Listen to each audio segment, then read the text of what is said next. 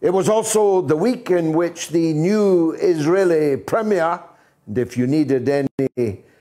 evidence that the new Israeli premier is no different to the last Israeli premier, announced that Israel was ready for war with Iran. Iran, of course, is ready for war with Israel, so it wouldn't be a one-sided war. And although Israel has hundreds of nuclear weapons, they would not be able to use them, not least because they'd be nuking the entire region in which they live and